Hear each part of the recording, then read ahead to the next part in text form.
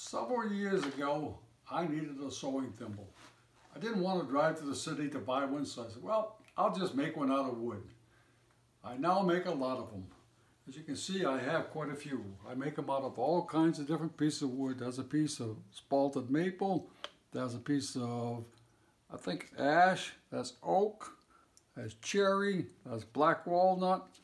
I make these and I give them to people that are nice. They're not nice, they don't get one. Anyways, to save time, if I made these individually one at a time, it would take me probably 10 to 20 minutes. By going into production mode, I cut my time to less than 10 minutes each. So, anyways, I'll take you over to the first step.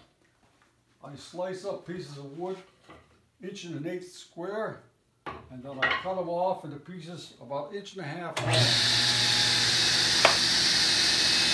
You can see I'm pretty close to that saw blade, so I have to be careful. Okay. When I get a bunch of these, and I just throw them in the box, wait for the next step. Next step is to bore them. You can see I have quite a few bored. I have a special bit that I made. It's tapered. I made it out of a flat bit. And I just bore these to depth. The deeper the hole, the bigger the thimble, because it's tapered.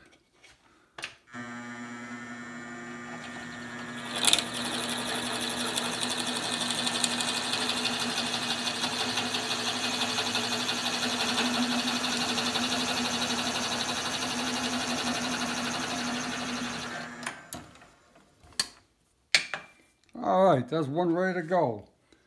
That step complete. Then from there, I go over to my wood lathe, stick one on a tapered chuck that's same basic diameter as the drill bit that I have. I'll put this on here. It's held on by friction. Bring up the tailstock and tighten it up so it doesn't slip. And start to turn it. It doesn't take real long.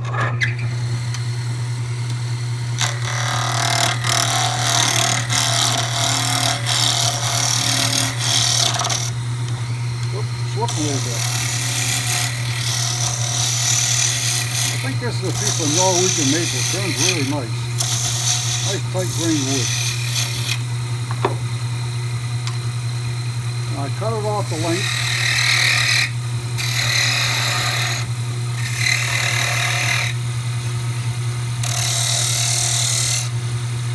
Sometimes I cut them off a little too short, then I have a small funnel.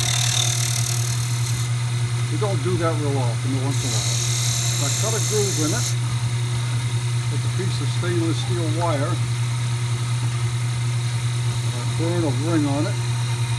Ring just makes it look a little better. It's kind of a trademark. Then I finish turning the thimble.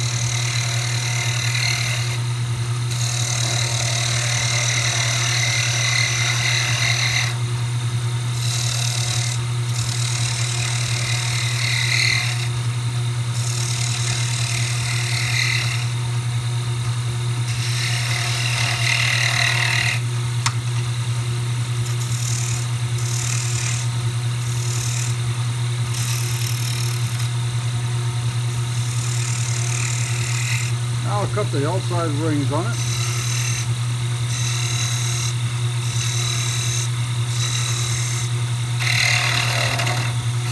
Just turning the end.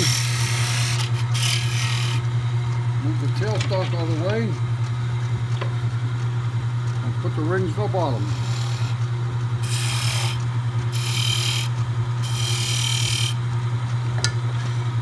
Now I'll take a piece of sandpaper and sand it smooth. Don't make that sandpaper like they used to. Then for finish, I take some beeswax, put it on my fingers, use a little pressure and it generates friction, creates a little heat and melts the wax into the thimble.